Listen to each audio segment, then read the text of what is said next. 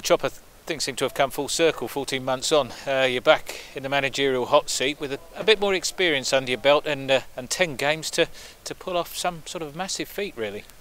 Yeah, football's crazy sometimes.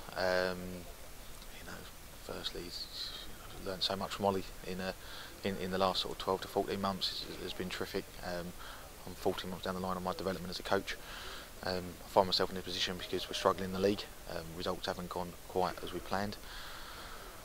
A lot to play for, a lot to be excited about, a lot to look forward to, but the work starts on the training pitch, and all that matters at the moment is results on the pitch. It's easy when you say it like that, but clearly, the results tell their own story, so you've got to somehow inspire a significant improvement. So where do you start? I think trying to put a belief back into the boys. They care. We've got a bunch at the moment that care and that want to perform, and they found it really difficult of late. So a big thing is trying to get them to be able to play football to then. Try and get the fans to get behind the team, give them plenty to cheer about, try and put some Millwall style beliefs in them, the way we're going to play. It starts Saturday at Bolton, which is obviously a very difficult game, but one we certainly look forward to. It's a good challenge for us. We have to be competitive, we have to compete, and what we have to do is when our chances come along, we have to take them. Do we infer from what you said about a Millwall style of play that you might see a slight change under your managership in terms of the way we play? Yeah, possibly. We'll have to. There's lots to look at between now and Saturday. Certainly people will be given an opportunity to grab a shirt and play, and players that maybe have not played so well of late still get an opportunity to play. Will I tinker with the style of play? Possibly. Lots to consider. Got to see who's fit, and see who maybe fits into my style of play. Clearly, the biggest problem you already touched on, scoring more goals. I mean, that's been the Achilles heel as a former striker yourself.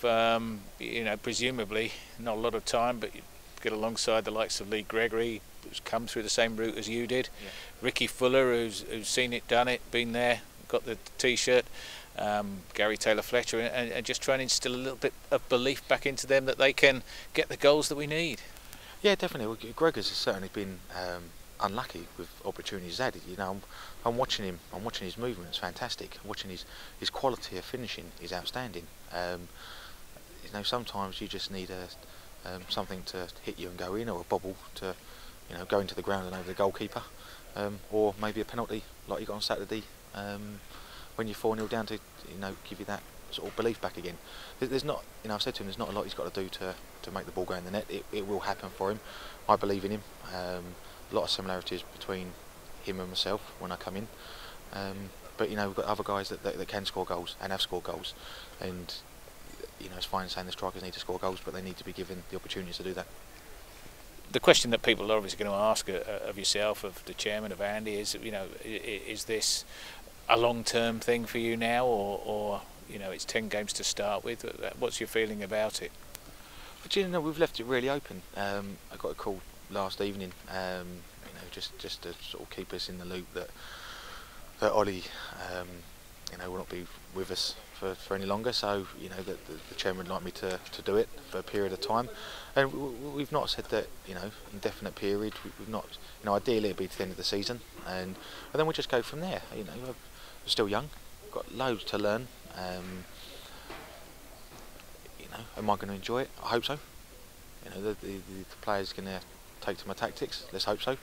And are the fans going to get behind my team? That'll be up to the players to give them something to cheer about. And if it's longer, it's longer. If it's not, if we get to the end of the 10 games and whatever happens, whether we're in the Championship or League One, then we'll assess it from there.